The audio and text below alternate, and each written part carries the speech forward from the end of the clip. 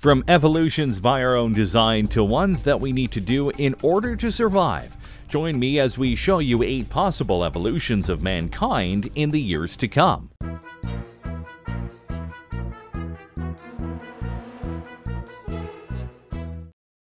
Number 8. Man and Machine.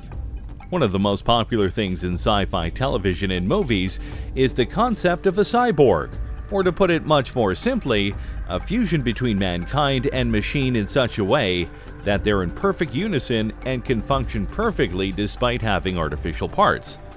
As of right now, this is indeed science fiction, but for how much longer remains to be seen. After all, a key part of the world right now is that of prosthetics, aka artificial body parts that are used to replace natural ones. The field of prosthetics has grown greatly over the years, to the extent that they're working on ways to help make it so that the new limbs and body parts can work in conjunction with the human brain to work even more efficiently. Admittedly, it's a slow process, but it could work eventually, and should it go like that, cybernetics could become a field that is part of the evolution of humanity. Because eventually, it could be determined that at birth, children need cybernetics in order to survive as part of the world via various external reasons. So eventually mankind could be one that is outfitted to be cyborgs. And what it means to be truly human could be a question that no one has the answer to because we're all cybernetic in our own ways. Again, this possibility is a long way away, and for you Star Trek fans, we're a long way from being Borg.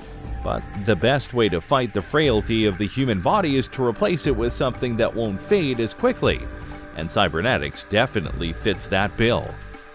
Number 7. One race on Earth. One of the things that humanity is known for isn't just the numbers or advancements in technology, but rather the different races that live within the group of humanity itself. There aren't just white people and black people, as some people claim. If you look at a person of American descent and another of Chinese descent, there are very stark differences. Even ones of African descent have subtle differences depending on the nation they live on in Africa, or if they live in Africa at all. No matter what though, race helps define who we are, even if we don't realize it. And the diversification of race is one that comes via evolution, as mankind started out in Africa, or so the best theories of the evolution of mankind say so, and then spread across the world. But now that the world is now known, many are wondering if eventually races will die out. Not in the sense of everybody dying, but rather that through generations of integration, our bodies and DNA will become so alike that eventually the lines of race will blur out, and we'll all be a part of a singular race. This theory is called monoethnicity, and it's definitely an intriguing one. Whether it's possible isn't known because of all the diversification in the world today, but over the course of many years, anything is possible. Number 6. Non-muscular humans. Did you know that on the International Space Station there are exercise bikes and other machines up there meant to get the astronauts working out on a regular basis? Do you know why that is? It's because in space, if you don't work out and keep your muscles flexing, they're going to wither away. Gravity doesn't exist in space, so there's no pressure on them to keep them strong. However, a very similar epidemic is happening here on Earth. Mainly, humanity isn't exercising, and it's beginning to show, because obesity is through the roof right now. 30% of the planet is obese. The rise of technology has literally made humanity fatter and weaker. And should technology continue to advance, we could find ourselves in an even more sorry state. So much so that we evolve into a type of humanity that we don't even recognize anymore. One that is helped along by technology because we don't want to do the work ourselves or are literally powerless to do so because of muscular atrophy. Doesn't sound very pleasant, does it? Number 5. Tougher world, tougher humans. One of the biggest factors in the evolution of humanity isn't necessarily our technology, though that definitely helps, but rather our ability to evolve to the world around us. Throughout history, humanity has had to adapt to survive. When the Ice Age came, the humans had to build places to keep them warm, get furs to protect their skin, and build fires where they could. This helped them to evolve to remember these things and be tougher in the face of these challenges. While it may not seem like that would happen to us, our world is almost always on the tip of a needle in terms of radical change. Nuclear war could happen, flood the atmosphere with radiation, force us underground, and we could evolve through living like that for hundreds of years, to the extent that if we were to return to the surface, the radiation may not harm us. Or if the world got flooded, it's possible that the human body could adapt to breathe underwater. Or if the temperature of the world continues to rise, we'll adapt our skin so that it's not able to be burned, and our innards will be protected from the heat. On and on it could go. The planet doesn't evolve to us, we evolve to what the planet is like. And if the planet gets extreme, our evolution will have to just get as extreme. Number 4. Strong medicine, weaker bodies. One of the biggest technological advancements that humanity has done in the last 100 years or so is the growth of medicine. It has truly changed our lives. And in another 100 years, who knows what else could be born?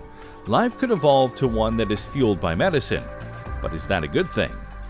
There are those out there right now who fear that eventually the human body will become so conditioned to the use of medicine that it won't be able to function without it.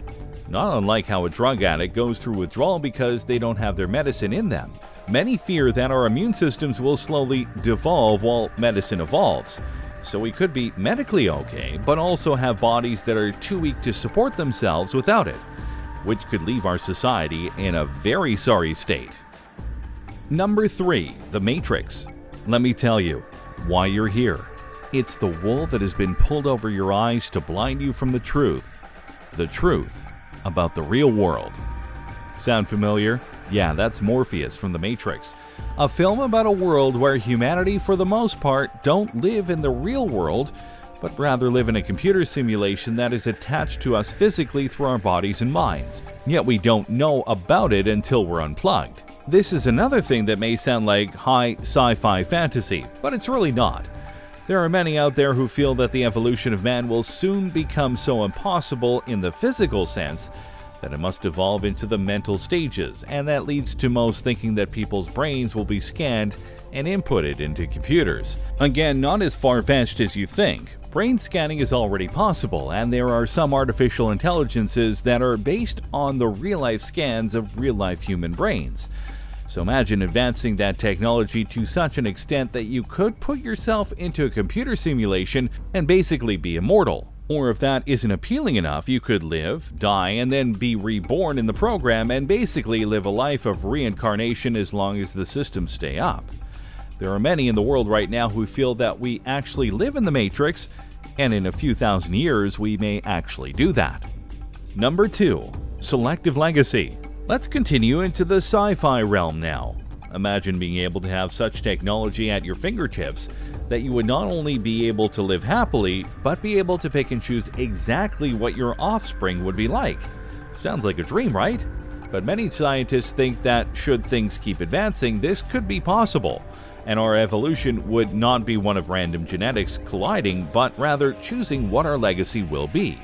This notion came from Jeffrey Miller, who is an evolutionary psychologist at the University of New Mexico, and he feels that eventually two people could choose which traits to put into their child. Parents could basically choose which sperm and egg get to meet up to produce a baby based on genetic information about which genes contribute to which physical and mental traits, he said. If you think about it, that's a lot of power in the palm of your hand, so to speak. Picture it. Imagine you, a brunette, want to have a child with your partner, a redhead. A model could be put in front of you and you could pick and choose exactly what your child would be like in terms of traits.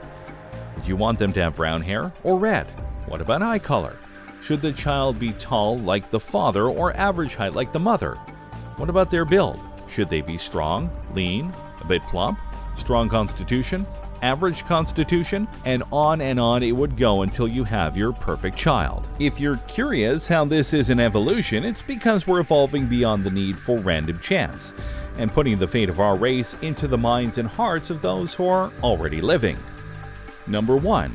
Humans can't evolve anymore. I know after all I've talked about in this list, you might find it out that I'm saying that humans might not evolve anymore. But it's not me saying it. It's actually very accredited scientist pointing out that evolution requires very specific things to happen in order for evolution to come over time. And their logic is that because humanity doesn't have these stimuli, as of yet, that we have reached our peak evolution. Because we have evolved, it's natural to imagine we will continue to do so, but I think that's wrong.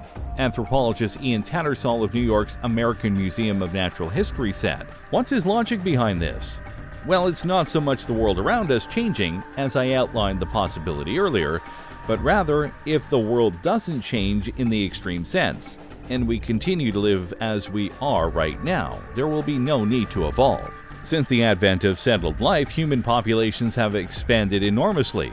Homo sapiens is densely packed across the earth, and individuals are unprecedentedly mobile. In this situation, the fixation of any meaningful evolution novelties in the human population is highly improbable," Tattersall said. "Human beings are just going to have to learn to live with themselves as they are."